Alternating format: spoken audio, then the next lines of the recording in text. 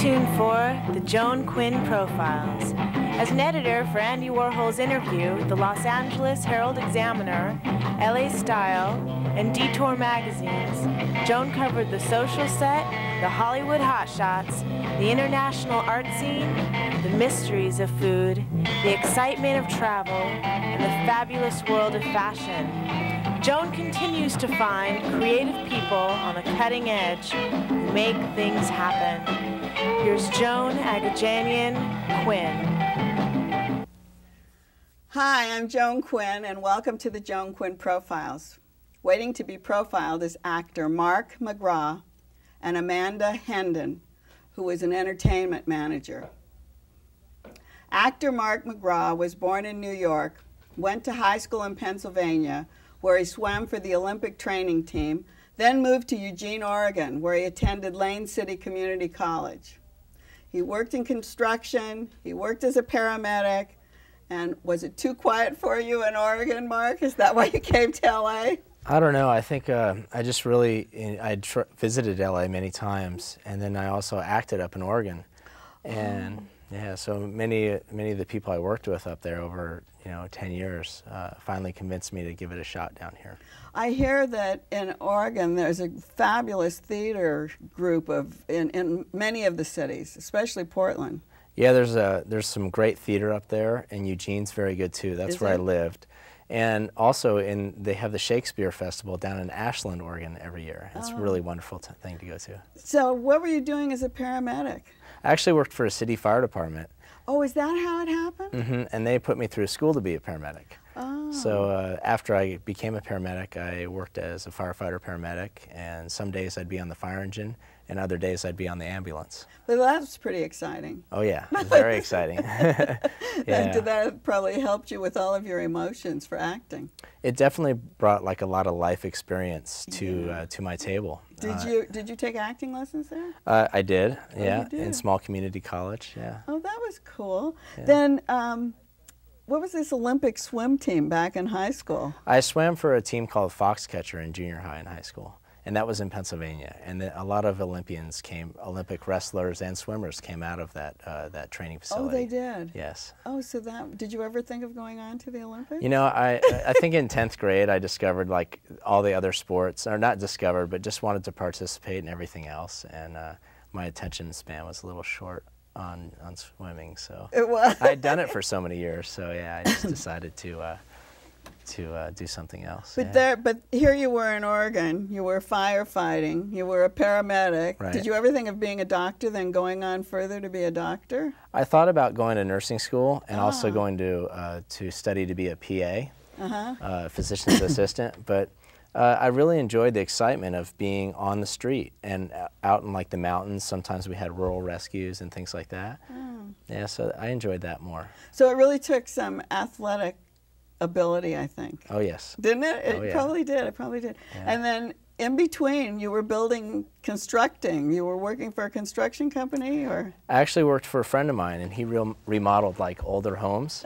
So he took me on as an assistant, and I just learned from him. He was a great craftsman. So I learned how to do things from him, and then eventually I got to where I could build my own house. Were they old wood frame houses, or were they stucco houses? Yeah, most of the most of the houses I worked on were wood frame. Were wood, yeah. And they were built in like the 20s, 30s, and we went in and did remodeling, like sheetrock and all that, and plaster. And then we would do all the finish work inside, the wood trims, the window trims. So that took expertise. Oh yeah, this guy was good. Was he good? So here you are, you leave Oregon and you come to Malibu to be an actor. Yes. Is that right? Yeah, that's correct, yes. Well, what about singing? It runs in your family. I play the guitar and I sing in the shower alone. You don't sing? Oh, I think you told somebody earlier today that you don't sing, and you came waltzing in here singing. It's a lot of fun, and I'd love to like explore that sometime, and I enjoy it, but right now I don't feel like I'm to the level where I should be. Do you think it's a competition with your brother? No. No? I mean, that you wouldn't sing because your brother's such a great singer. Yeah, you know, there's a lot to live up to. He's very good. And your brother is? Is Tim McGraw. And he's married to Faith Hill, another singer. That's correct. So do you guys sing together at holidays? You know, my uncle and I used to sing together. My Uncle Hank, he kind of taught me how to play guitar. And we've all sung together around the campfire once in a while, yeah. Is it country, all country, or? A lot of folk music, some country, a little bit of southern rock, yeah. We talked about your athletic ability earlier, and of course your father was a great baseball star, Tug Yes. McGraw. Mm-hmm. And I guess you got some of that from him, or you were inspired? I was inspired by him, and he was an incredible athlete and just a wonderful driving force around baseball. And I used to go to the ballpark and watch him play and practice. Where was that? That was in Philadelphia. Oh, it was in Pennsylvania when you were... When I was old enough to see Yeah. him play, yeah. Yeah, I was a little young in New York. But so- then you unfortunately lost him Yes. and started a foundation, which I think is great.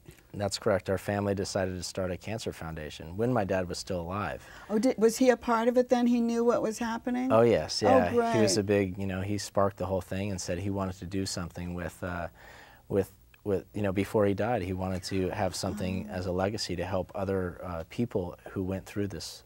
Not just athletes. Not just athletes, Oh, no. I see. No. So you have, what is it, the Tug McGraw? The Tug McGraw Foundation, and we work with Duke University. Oh, really? Yeah, and Jennifer Brewstar is our CEO, and Lori Hawkins is our And vice then president. do you do fundraisers, or? We're a new foundation, and we're just starting to do some fundraisers. Oh, that's good. So we got some things planned, but nothing's actually happened yet. But anything in LA, or is it going to be in North Carolina? What we want to do in LA is have a bowling tournament. Oh, that's good. A lot of people like to bowl, or like, one of the bowling lanes here in Hollywood. So, That's yeah. great. So you've modeled, Yes, and you've done commercials. that's correct. Yeah. What kind of commercials have you done? I did my first commercial when I got out here. My first national commercial was Campbell's Soup. Yes? Yeah, it was like, good, Was it? Did you really just say that? No, but that's what I was thinking, because I remember all the commercials when I was a kid in Campbell's Soup. And then I did 2 different commercials. One was for Michelob Ultra, the low-carb beer, and then also for Bud Light and Budweiser. So you were in all of those? Yes. So what do? You have to go and audition for those? Absolutely, yeah. And yeah. do the same, and to be an actor you have to go and audition. I want to talk about what Okay. happens now that you're down in LA and you have do you have an agent? I have a commercial agent, and I have a modeling agent, yes. So modeling and commercial are covered, but you've got a background in that. What about acting? Now, what I'm still in happens? search of that, elusive theatrical agent, but right now I'm studying really hard with my acting coach and to be ready for those auditions. Yeah, so what happens? Then you go to auditions all day long? Not all, usually about 2 to 3 a day. Do you? Mm-hmm, yeah. Have you done any yet? Have you gone out at all? Can your acting coach send you out? Yes. Actually, my manager can send me out. He on can send auditions, you out. Yeah. So what happens then? Do you see the same kind of people? I see a lot of the same kind of people. It's definitely more competitive than it was in Oregon. Yeah, and also, what do you have in common with these other people? Because they say we want a tall, blonde, blue-eyed, Right. athletic person. So you guys all look the same when you come in. How do you catch their eye? I guess I just try and be myself. I have a lot of life experiences, and I love, sitting down and talking with people and being relaxed. And then I really try and get into what the character is and draw from my life experiences and personalizations with that character. I'm sure it'll get a lot more involved once I get to the theatrical part of things. But right now, commercially, that's what I try and do. Well, commercially, yes, because you know how to do that. When you go against the same actor for the same role all the time, I just would imagine that it's like you guys maybe become friends because you're always there together. You look alike. Yeah, I've seen a lot of the same guys at the auditions that I go on, and we see each other again and again. You say hello when yeah, you see say each other. hello. Who's your agent? Yeah, and some of us have the same agent, so it's fun. It's Yeah, fun. I wondered. Do you think that having this kind of, I don't know if you call it showbiz, but celebrity background, like with your father a celebrity and with your brother a celebrity, and I don't know, is Uncle Hank a celebrity? In his own mind, he's in our minds he is. Is yeah, he? He's quite the legend of the McGraw family. So with those kind of people, do you think it's a hindrance or a help when you go into these auditions? I definitely think it helps in a way. I've been around the industry a little bit, not so much TV and film, but entertainment and sports and production. Everything's, you know, produced and everybody's trying to entertain, and it's fun. It's a fun environment to be around, and I really enjoy it. Where do you think you're going to be in 10 years? Well, I want to be happy, and I want to continue to explore whatever interests I have. But really, right now, what I have in mind is hopefully I'll be in a good be acting in feature films or TV. Okay, we're going to look for you. I think we'll remember your face. Okay, thank you. Okay, thank you. Thanks for having me. Thank you, Mark McGraw. I brought something for you too. Oh, you I brought did? Our Live Strong bracelet from the foundation. You gonna put it on me? Sure, if you'd like. Yeah, it's and you can size it later. Okay. You can trim it and cut it. But this is our foundation bracelet from the Tug McGraw Foundation. Oh, thank you so much. Yeah. That's a surprise. And it's called the 45 YGB bracelet.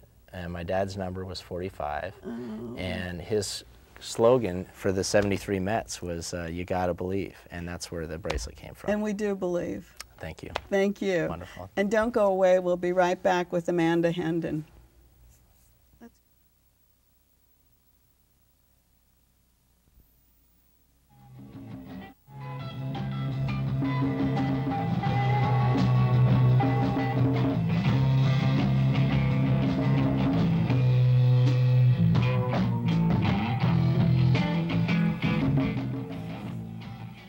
Hi, I'm Joan Quinn, and welcome back to the Joan Quinn Profiles.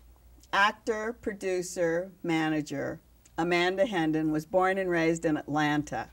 She graduated from the University of Georgia with a degree in psychology and theater arts, then headed to New York City. Were you going to shrink the actors? No, but it pays to have a little training in that area, to be an actor and to hang around with actors, if you know what I mean. Maybe for yourself too, huh? Oh, absolutely. What did you do when you went to New York? You know, what my objective into going to New York was because I'd started in Atlanta doing a lot of what your former guest did, commercials and print and things. I thought, well, if I'm going to continue in this direction, let me go and find someone who's absolutely the best coach I could find, and that's what I did. Oh, so you were doing those kind of things in Atlanta. That's how I started. And you did a lot of plays in New York? Correct. Were they all off Broadway? All off Broadway. You did films? Did some film, some television. You know, I've done a little bit of everything. Did you work, when you were in New York, did you work with anyone who then rose to big stardom? Were in any of those things you know, did I work with anybody that did? I worked with some that were already there. Oh, you did? Oh, that's good. But I actually studied with quite a few people that have gone on, like Michael Imperioli, who is now on The Sopranos, you know, was in my class. And that's the other thing. Did you take acting lessons? Yeah, that's why I went to New York, to find the best I could study with. And that's what I did. And ironically, through her mentoring, she plucked me out of class and said, I need to teach you my craft. And then I got into coaching actors, which is something I fell into. And then I was going to ask you about that. One thing you did do that always surprises me is stand-up. Yes. How do you do that? It's almost in a way like a one-act play, I guess. It is sort of. It's the hardest thing I've ever done and the easiest thing I've ever done, because if you stare at somebody long enough, they'll laugh. Just from the uncomfortableness of it. But so you don't have to always be talking every minute to make them laugh? No, you can just be in your own skin, and somehow or another the relationship between who's in the audience and you being in your own uncomfortableness or your skin or your circumstance. But you had to write all of that, didn't you? Yes.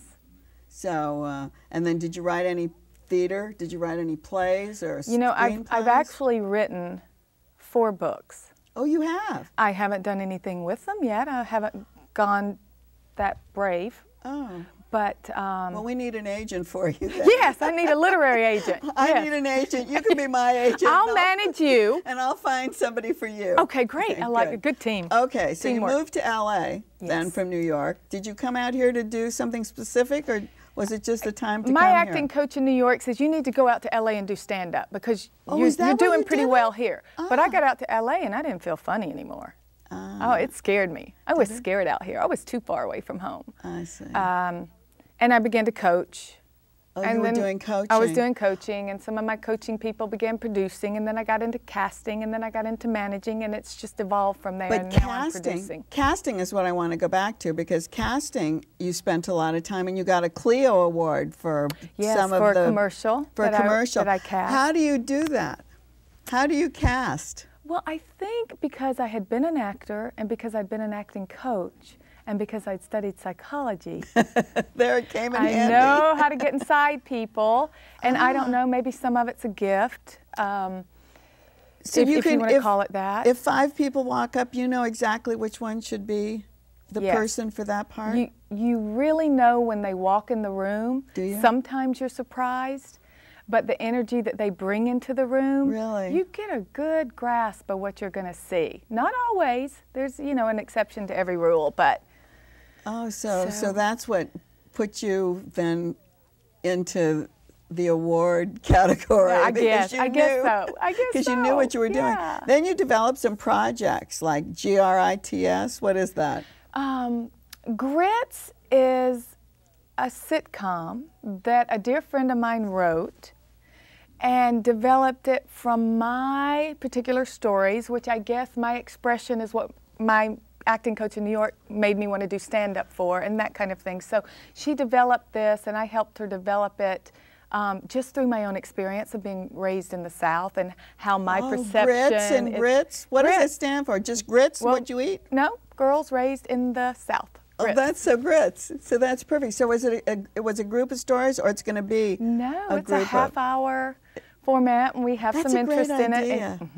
That's a great idea, because the Southern girls have so many things going on, and you just keep following each week. They're such characters. I know. The South is so animated. I know, that's great. So the other thing, you talked about being an acting coach, but you did acting workshops, basically. And how do you get actors to come to those things? Well, I had a agency that hired me to come in and do some workshops for them and their clients. And so that kind of pulled, and just word of mouth, and through the people that I coached privately then would say, oh, Amanda's doing a class over this weekend or a workshop over this weekend, and it kind of... Where would you do them? Where would you hold those classes? Usually at a theater somewhere in town. I see. So it's like just word of mouth. You were a dramaturge. What is that? You read scripts that come into the theater company, and then you set up, you choose the ones that you like, original scripts, and you choose the ones that you think are best suited, or that you want to then bring actors in from the company and do a reading to see if it will tell you anything and if it's worth producing. So were you working for a company when you were doing that? I was a member of a acting group. An acting group. Right. But then you also looked for material for the American Indian Registry. I taught actually it's an acting class. What is that? I taught for the American Indian Registry. It is a group specifically that enables American Indians to find work in the arts. How great. And to encourage that. And a friend of mine taught for them, and when he had to go away and do a movie, he recommended that I come in, and it was really a great experience. Would you go on to the reservation? No, we held the acting class right here at the Hollywood Roosevelt in one of their rooms. Did you think about going on the reservation to you know, dig ironically, into it? Not that you can tell, but I am a quarter Cherokee. Oh, no, and I so can't. I've always been fascinated by that culture, but that's why you were called, I guess. That person knew who to cast, and they cast you in that role. It's so incestual, but it works. That's very interesting. The manager part of it is pretty interesting too, because you manage actors. You have a company called Third Hill Entertainment. I work for Third Hill Entertainment. That fell into my lap again organically through coaching, because when I coached the same people for 10 years, you begin to manage their career anyway. And an agent friend of mine who works for a rather large agency here called me one day and said, someone I know is looking for a partner. Would you be interested in falling into management? I said, let's have the conversation. We did. One thing led to another. It did not work out with this particular person, but my dear friend Toni Benson, who runs Third Hill, I went for her for advice. And she said, how do you feel about coming in here? And she's been in the business for 19 years. And so I went in as a manager. I took in 5 clients, and Well, how do you, that's what I want to, how do you pick? Do you take anybody that comes to you? No. No? Mm-mm. Well, if you're going to manage somebody, why don't you just take anybody? Because you have to find something about them that you can be passionate about. Because if you don't have a passion for the energy that walks in the room, you can't sell that person. I have to know when they walk in that I can call up and go, I've got a hot guy that you need to know about. You know what I mean? And it's got to be, you've got to feel like you have a hook into who they are. So are these just actors, or do you do them for commercials or modeling, or just acting? No, for all of their career, because the difference between manager and agency is a manager really manages a career. We don't particularly aren't hired to procure work, but we do. We chase work all day long for our clients, just like their agents do as well. So you would try to get them a TV show, or you could get them a modeling gig, or you could get them at a charity event, which is something that you're also producing, right? You're working on something for with Eve Ensler's. Eve Ensler's first work, called The Vagina Monologues. Was that actually her first work? She'd written a little bit, her first hit. Her first, Broadway. Yeah. That I'm aware of. And I could be ignorant, but to my knowledge, that's the first thing that went to Broadway that she's done. No, I think that is. Yeah, I think that was. She did interviews, and I'm so passionate about this. She did interviews with women all over the world and wrote these monologues based on true stories of their lives, and they're very entertaining and very funny and very powerful. And all the money we raise goes to end violence towards women and girls. That's great, but does she come and perform at your charity events, or do you use the people that you manage? I wish I had enough people that I manage that I could put them all in here. But actually, I do manage Liz Sheridan, and she's in it, and she was in it last year and got a fantastic review. And so we're excited about that. I have Lainey Kazan performing in it this year. I have a woman, Eva Tamargo from Passions. I have April Matson from Quintuplets. I have Jerry Manthe from Survivor. I have some really interesting, wonderful women. Do you direct them? I do. Oh, you do the directing too? I do. So what's the format of a show like that? Well, I don't want to give away any of the surprises. Oh. But no, but the beauty of this show. But you do it every year, right? Yeah, the beauty of this show, when you're doing it as a benefit, which happens, there's a worldwide campaign that takes place every year between February 1st and March 6th. And they do it. It's New York is very big for V-Day, right? Yes, it's done all over the world. It's 2,300 venues last year, and we came in 3rd place. Oh, congratulations. But thank you. But when it's done worldwide like that, you have a little more creativity in your choices. You don't have to do the commercial production per se with 3 women sitting at microphones. Oh, I see. So you do in a way the Vagina Monologues, kind of, but you do it in your own way? We just have more liberty and more creativity, and we're at the Pacific Design Center, which is a fabulous venue. I'm sure you've been to the Silver Screen. And I like to work in metaphors, so we have a lot of things going on with the cast. It's just going to be beautiful. But you don't rewrite it. No. You can't, you don't rewrite it. You use her words. You have to use her words. And you have to use all women. Does she come? Because if she's got these all over the U.S. or all over the world, did you say? She can't be in every I know. And she was out here last year, the week before mine was, and she's here this year the week no, she was here last year, the week after. This year she's here the week before at Book Soup because she's doing an autograph signing of a new book she's got called The Vagina Warriors. So if she could stay until Friday, we hope to have her at our... But when she comes out to do something like that, would she come to a rehearsal? Do you rehearse? She would if the time Do you permits. rehearse? We are going to have a rehearsal. Yes, we have. We haven't yet, but we are. But do you read with these people individually? Sometimes I do because sometimes their schedule won't permit, and sometimes people need a little more of my direction, not because they need direction, but because there's a certain way I want it. I want to see it, the colors. Did you ever do the Vagina Monologues on stage? Well, I did last year. I did a reading myself last year. You did do the reading. And my co-producers did as well. So you know who to pick. It's really, you know. That's your casting again. I love it. I love it so much, and I love it that it's about raising awareness and ending violence against women and girls because I'm raising a daughter. And that's how it began. It began as a conversation on the schoolyard. And then it evolved into this big, beautiful, sold-out, standing ovation production. And I'm really proud to be a part of it, really proud. When Eve Ensler wrote this, did she think that it was going to be such a huge success? I don't think she did. I think she started out being passionate about it, and as she did these interviews, was so taken personally.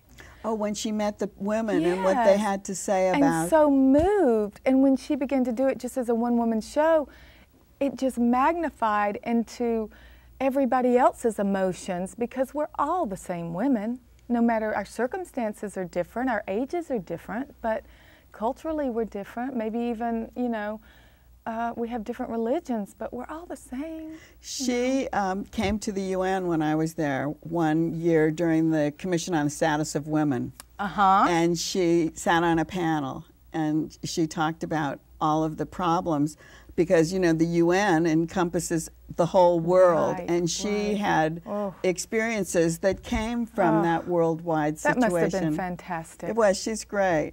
She is a little dynamo. Yeah. You know, I met her last year, and I was not, because our show was awarded by the Worldwide Campaign as coming in 3rd place for production value and raising awareness and towards ending violence. They invited me to New York to their big hoopla that's every September at the Apollo. That's what I was going to ask you, if you went back for this. It was the day before school started. I have a 9-year-old, so, you know, obviously that is my priority. But you didn't get to go. So I didn't get to go, but Tanya Pinkins was in our yes. show last year, and she lives in New York. So I said, Tanya, you want to go? Because she's done it at Madison Square Garden as well as our show last year, and so she was able to use the tickets and go, and she said it was fabulous. Well, I'm so glad you came and told us about it. What are we going to see you doing next? Thank you. I don't know, but this performance is February 26th, so you can come. Okay. And then I'll come back and tell you what I'm doing next, okay?